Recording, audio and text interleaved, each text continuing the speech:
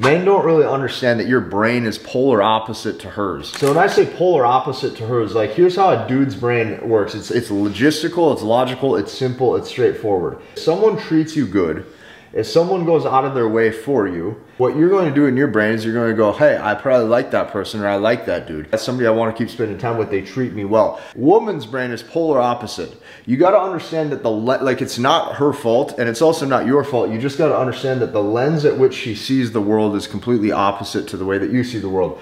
So in a woman's brain, here's what happens.